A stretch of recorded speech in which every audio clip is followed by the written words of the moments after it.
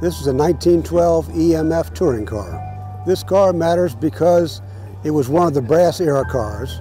It was one of the first, and cars of this era will always be special because they were the first. The EMF company at one time was the second largest manufacturer of cars in the world. They made 50,000 of them, and they were second only to Ford at the time. The car was 95% complete when I got it, but it had been an older restoration and a very poor restoration. So everything mechanical was redone, the body and the upholstery. The flag emblem is an original. Of course, the flags are not, but this was a common thing that they used to decorate for the 4th of July and other holidays. The brass parrot is our mascot. We found him at a flea market, and we call him Everett because the car's initials are for Everett, Metzger, and Flanders, the founder of the company.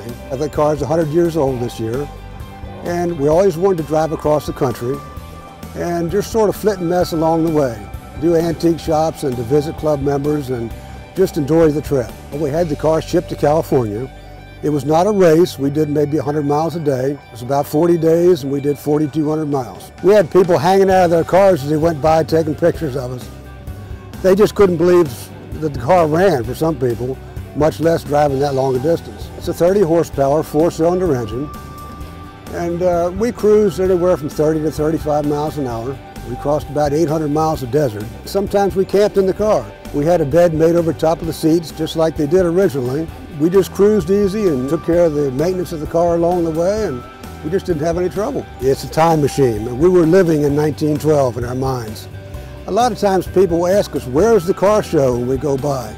And we like to tell them, well, the show is right here. It's history in motion. I'm Joe Swann, and this car matters.